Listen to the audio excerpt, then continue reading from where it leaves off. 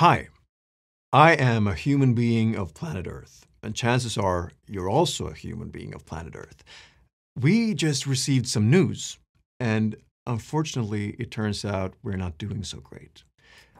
These are known as the burning embers. It's a colored warning system that scientists have used for over 20 years to show how risks and impacts increase as the planet is getting hotter. The color red means high risks, purple means very high risks. And here's the news. These colors are now turning red and purple earlier than we expected. So we will hit the high risks and very high risks even with lower warming. That's where we are now, and that's where we're heading with current action. Look at this one. It shows the state of the coral reefs that are home to more than a fourth of all marine life and provide food, income, and shoreline protection to coastal communities all around the world. And we're already approaching the purple, very high risk zone. That means they're practically already fucked.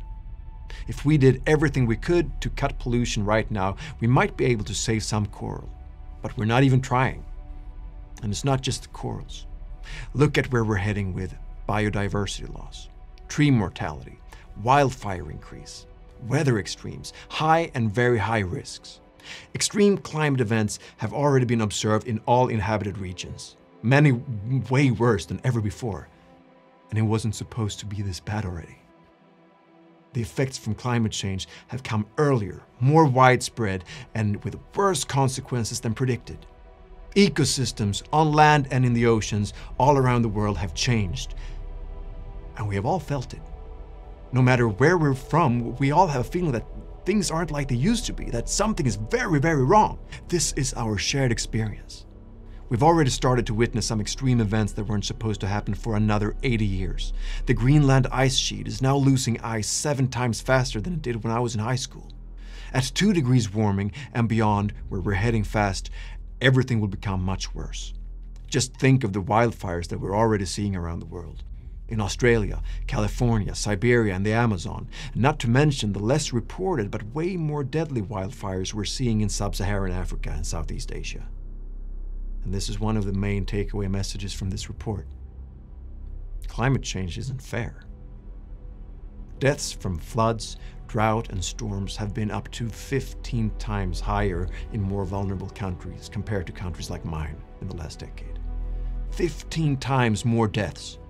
And these are the people who are the least responsible for the crisis to begin with. So what's the plan? Where's the action? We have just witnessed what our governments are actually capable of during the battle against COVID-19. Borders shut down, travel bans, lockdowns. Do we see that kind of action on the climate crisis? No. Instead, the world's governments spent at least an outrageous $370 billion of COVID recovery funds on the fossil fuel industry, the very industry that is the most responsible for the climate crisis. And it's not like they don't know. In fact, these news are coming from the IPCC, the Intergovernmental Panel on Climate Change, a United Nations body providing facts directly to all governments, line by line from the world's leading scientists. So where's the action?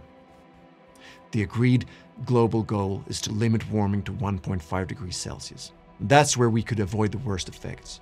But when the world's top scientists were asked recently about how they think we're doing, most of them said we'll likely hit 3 degrees. And 8 out of 10 of them said they'll live to see catastrophic impacts in their lifetime. That's our lifetime. Not to mention what our children and grandchildren would have to witness. And hey, for millions of people around the world, the catastrophe is already here. So where's the action?